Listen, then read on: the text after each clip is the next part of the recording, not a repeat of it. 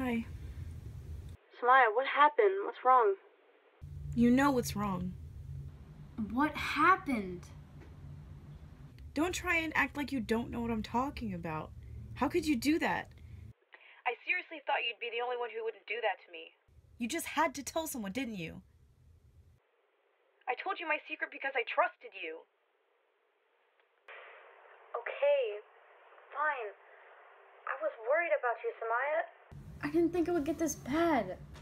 Well, it did, and it's your fault. Now my parents are questioning me. Kids at school are taunting me, and I can't even talk to my best friend because she's the one who created the problem.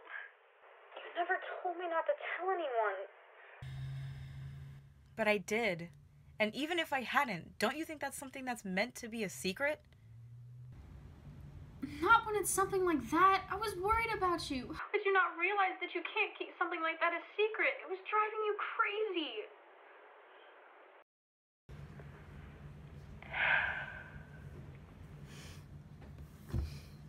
I'm sorry, Samaya.